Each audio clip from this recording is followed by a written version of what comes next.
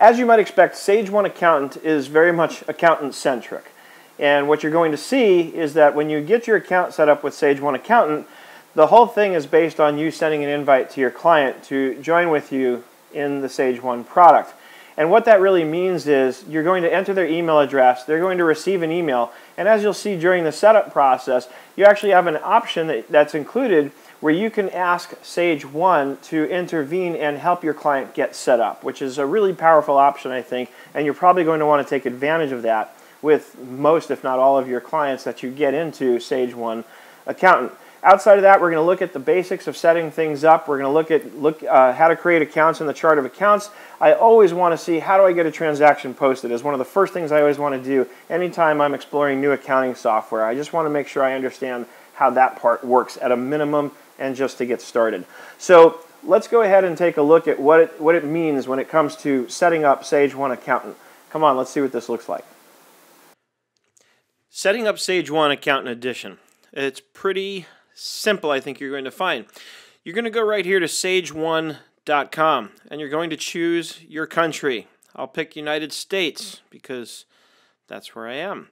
And then I want to have you go over to Accountants and Bookkeepers. And by the way, before I even go any further, it's really important if you're taking this course that you do this so that you can follow along with me. The only way you're really going to learn this kind of stuff is if you're prepared to kind of do what I'm doing, pause the video, go try it, make sure that you understand what I did, how I did it, and then continue. That's really the best way to learn. That's the beauty of learning from a video, is that you have the ability to do that. In a classroom setting, of course, you can't ask the teacher to pause while you go catch up and learn what they just taught you, right? You have to kind of take notes and do that on your own later. That's why I love this format for learning, especially for software. So we're going to click Accountants and Bookkeepers, and we're going to click Sign Up Now. I'm not going to do that because I've already prepared here where I'm actually logged into my sample account. Now, what you're going to see in between what I just showed you in here is a very simple interview where you're going to set up your business. You're going to tell it the name of your business and some basic information, address, phone number, what have you, and of course your email address. And then you're going to get taken here where it says we're processing your application. However, you can get started by inviting up to 3 clients until your application is approved. And of course right over here is where you can click to invite a client, and that's going to be as simple as entering in their name, their email, and their telephone. And then you check off this option here where it says, my client needs help setting up Sage 1. I would like a Sage 1 representative to call my client. So with Sage 1 Accountants Edition, everything centers around you as the accountant. And as you can see right here, you even have the option of essentially asking Sage to follow up with your client to help them get onboarded. How nice is that? The invitation format, of course, you have some choices here. Let's go back. So, of course, you can invite your clients in, but you may want to play around a little bit before you do that, just to make sure that you're familiar with the product before you get your clients into it. And I think you can already start to see right here that we have a really nice interface with this cloud accounting product. And you're also going to find out, I know many of you who are in our community have indicated that you've looked at Sage before, but if you have, it's time to look again because they've just made a whole bunch of updates to the product so that it really is every bit as robust as any of the other cloud accounting products that you may already be using. And I think with the beautiful interface that we have here, it's definitely worth checking out. And you can build yourself another stream of revenue by learning what I'm teaching you in this course so that you can start to service clients who are using Sage 1. So let's click over here. You're going to get this sample company with a new account. If you already have a Sage account, then they're still rolling out the updates to those accounts. So you may not have it yet. And if you want to get in there and play around, just use a different email address and set up a new account just to play around so you can get access to the sample data. When you first access a company from that list that was there, you can add notes here, which is great because I can add notes for my clients to see. These obviously would be very sort of general global notes about the company, what's going on, maybe what you're doing with the accounting. And of course up here is where you can click Access the Client's Accounting Premium Account. Okay, and then in the initial setup, you're going to be taken to this screen here where, you, as you can see, you can create or import customers. You can enter money customers owe you, review the age receivables report, right? So all the things you would expect to have to do, linking bank accounts, setting up vendors, your chart of accounts, and we're going to take a look at all this stuff. Optional extras, customizing your invoices. Do you sell products or services? So you can create import details for super fast sales. Do you have department or cost codes or projects, right? Do you buy or sell in foreign countries? Do you work with colleagues? Review default settings and preferences. So one of the first things I always like to do, especially the first time I'm playing around with a new accounting product, the first thing I want to do is I want to get into the bank account and I want to record a transaction. I just want to make sure I understand at least how to do that much right off the bat. So let's go to banking. And over here you can see where you can connect your bank account. You'll also see that I've already recorded a $100,000 deposit because I did exactly what I just described. The first thing I wanted to do was get in here and figure out, all right, I'm starting a new company. We're going to start the account off with $100,000. So now I'm going to show you what I did, and we're going to assume that we're actually adding another $50,000 in contributed capital to get this company started. So over here I can say new entry. Right? And so it's an expense or a payment or a sale or a receipt, right? A sale or a receipt, meaning the owner contribution, is a receipt, right? We receive money. So the sale or receipt, any incoming funds are going to go there. Notice I have a customer receipt or an other receipt or a vendor refund. I'm receiving a refund from a vendor. So they kind of lay it out really nice and clear here in terms of these are all the different ways that I would get money. Either I'm getting paid by a customer, or I'm putting money in, I'm getting some other form of cash inflow, or I'm getting a refund from a vendor. That pretty well describes it. Other, of course, would be where I'd go also if, let's say, I'm getting a loan from a bank, right, and I want to enter that. So now notice under other receipt, the customer details are optional because I might get money from a customer that's other than for income purposes, so to speak. Here it's required, right? If I'm saying it's a customer receipt, it's required. Over here it's optional. So first we're going to choose the bank account. I'll choose the date. I'll leave it with the date that I'm recording this video, June 8th, 2015. And the bank balance shows my $100,000 in there, right? Over here I need to do the amount received. So this is the global total amount, right? So let's say it's another $50,000. And then notice what happens is down below here it fills in the first line. It assumes it's all going, into one account, $50,000. But obviously this is where I could split it up if I needed to. So let's say I wanted to put owner. There it is, owner's contribution, right there. Details, additional initial capital. Right, obviously no tax on that. And over here it shows me what's left to record. So if I said the total was $50,000 and I only put 25, it lets me know, hey, there's $25,000 left to record. I need to finish. Okay, and then over here, it kind of, as soon as I fill in one line, it adds a blank line for me in case I want to add an additional amount to the split. So now we're going to save that. And then you know what I'm going to want to do next. If you know me, if you've taken my courses before, you know I want to run a balance sheet now. I want to see what this looks like on the balance sheet. And sure enough, there it is. There's my checking account with $150,000, total assets $150,000. And I love this interface. I think this is a gorgeous user interface. I think it's really easy on the eyes, really easy to follow and understand what I'm looking at. I love the way this kind of lines up with the detail and then the grand total. Reminds me of what it looked like when I learned this stuff back in college, right? We'd kind of have the column and then it would foot to the total, which would be the next column over. That's how I'd gotten used to looking at this stuff as a student. So now at least I know I got the basic functionality down. Now I want to know though, all right, what about that chart of accounts? How do I get into the chart of accounts? Let's go to the settings area. Because again, I think when we're talking about setting up, this is definitely an area we're going to want to get into almost immediately and play around. So we're going to go over here and, of course, right to the chart of accounts. I want to see how this works. And here is the entire chart. But watch some of the options you have here, which I think are really cool. That I've not, and there's one thing in particular I'm going to show you here that I've not seen in any of the other cloud accounting products, which I think is... Did I mention I think it's really cool? So, of course, the ledger name is going to be the name of the account, the display name, what shows up when people see it, the account number, that's all pretty standard stuff. The category, right? What kind of account is it? But this is what I love, is the visibility, right? Will it show up in the bank accounts? Will it show up for sales purposes? In other words, you can be very specific as to where this account will show up. And in terms of data entry screens. And this is really nice from the end user standpoint because we talk about friction. If I'm entering a sales type transaction, why do I want to see the entire chart of accounts? I would only want to see the accounts that might need to be used in a sales transaction. Now that doesn't mean there'd be no expenses, but maybe only the kinds of expenses that I would expect to see, such as things that might get reimbursed, right? But this way I'm able to, when I'm setting up these accounts, be very specific so I can limit how many accounts accounts show up in those drop downs when I'm filling out the forms in the accounting software. So they've given us this ability here to really control the user experience for our own clients so that when they're getting in here, it's just easier. There's less for them to go through in order to figure out what they need to enter and where. So definitely get into that, I think. Now notice here, it's page 1 of 7. Right? There's 62 total records. Pay attention to these little things. It'll help you navigate the software that much better, because at first glance you might say, oh my God, where's the rest of the chart of accounts, right? Well, they're showing it to you, just a handful at a time. So of course you can toggle through here, but you can also, now I'm on page 2, you can also search here. If you know what the name of the account is, like let's say I wanted to see customer deposits.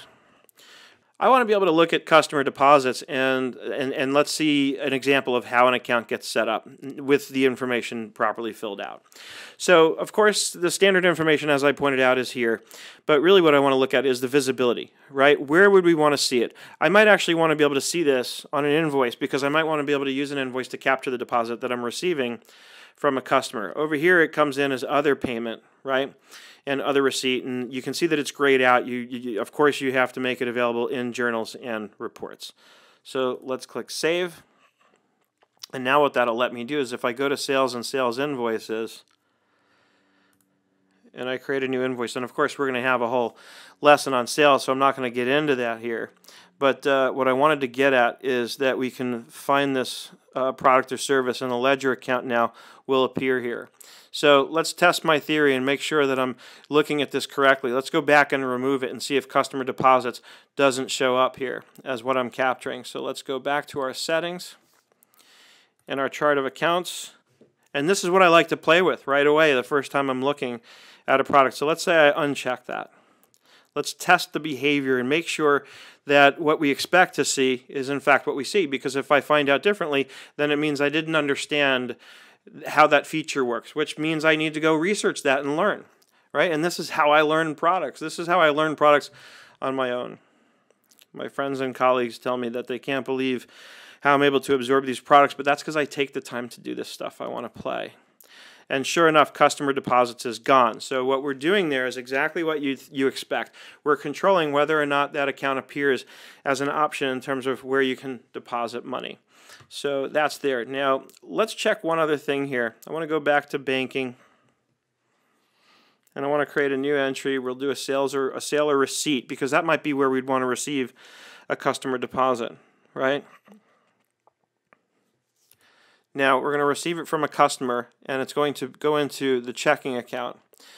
But and I'll have to add a customer, but as you can see, there's no ability to really select an account here per se other than the bank account. In other words, I can't record a receipt from a customer without having an invoice down below to apply it to. So if I wanted to do it sort of directly like that, it would have to be here in this other receipts area. Then I might choose the customer, and I'll choose the bank account, and over here I might want to be able to include the account for customer deposits.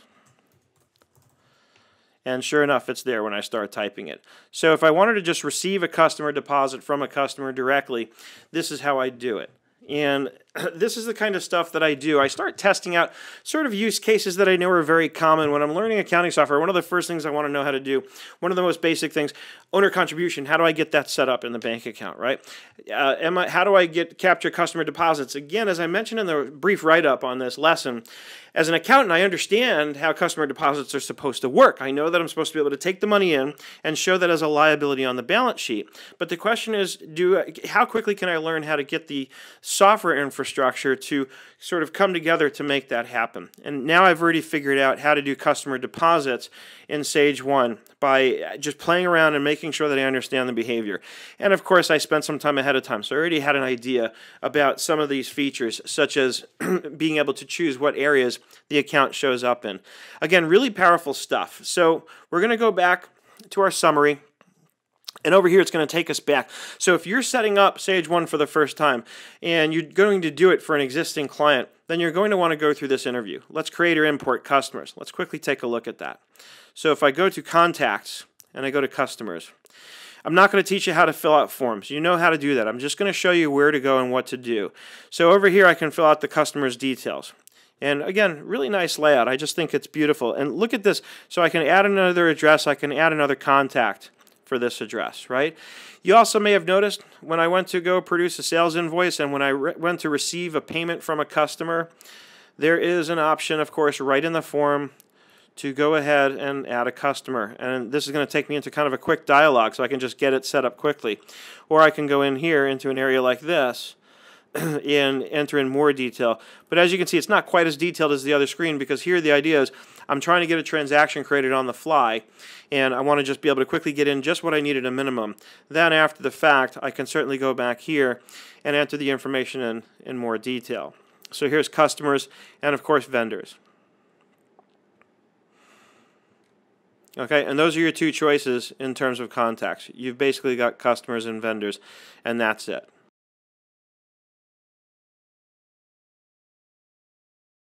Now notice here it says new customer when I'm in this dialog, but notice what happens if I just click contact. Now I have new contact. So let's say you have a contact that's not really either, like one of the owners.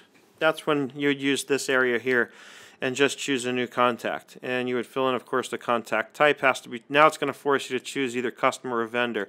So if you're dealing with the owner of a company, you know, who's, let's say, making a contribution, then by default, I would set them up as a customer until there's a choice to choose another type. And here's why.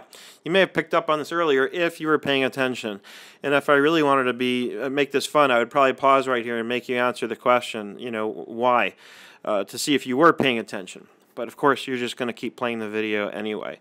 So when I go to receive money, I go to enter a new sale or receipt, and I go to other receipt, which is where I showed you I'm going when I'm entering the owner contributions.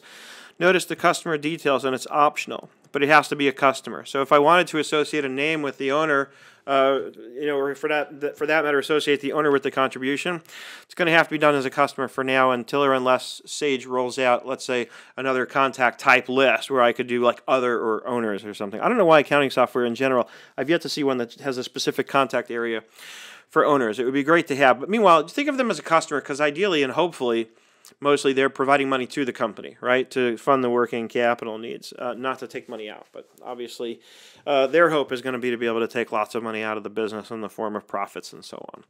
So that, my friends, is pretty much a good overview, I think, for how to get you started. I always, like I said, I'm kind of doing this from my own perspective and what I like to do when I first get into an accounting product. And like I said, the first thing I like to do is I like to figure out, you know, get through the basic interview process. That's easy. We can all fill out forms. Then it's a matter of the first thing I want to know is, can I record a transaction quickly and easily? You know, does it happen fast? And I've shown you how to do the first thing you're almost always going to want to do with a brand new company anyway, which is account for the owner contributions into the business.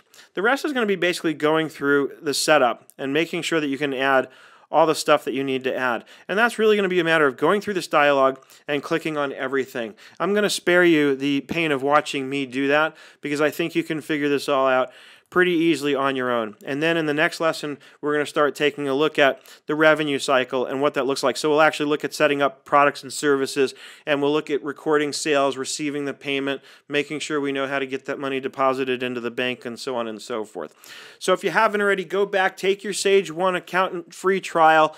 Make sure that you can do everything I've done. Get in there and record, record 1 or 2 owner contributions into the business, into a bank account, so that you're basically caught up with me. And ultimately, let's make sure that your balance sheet looks just like mine. Make sure you got $150,000 in there. This way, you're kind of exactly on the same page with me in terms of what things look like and where we are, and you can keep moving forward. And at the end of the day, if you're able to replicate everything I've done and your balance sheet and P&L looks exactly like mine, then that means you're learning exactly what I'm trying to teach you, and that means it's working. So as always, if you have any questions, visit the answers forum right here on our website at schoolofbookkeeping.com. If you are not a student, you won't be able to access that. So become a student, and then you can access that and ask us those questions that you might have for any clarification you need about anything that I've shown you in this, or for that matter, any other course that we have. As always, I hope you had some fun here along the way. More importantly, I hope you learned something, and I look forward to seeing you in the next lesson. As you can see, setting up Sage 1 Accountant is pretty simple and straightforward. There are a few high-level things I wanted to make sure were clear so that you know what to do going into it yourself. And now we're going to take a look at really how to start entering transactions in Sage 1 starting, of course, with the revenue cycle.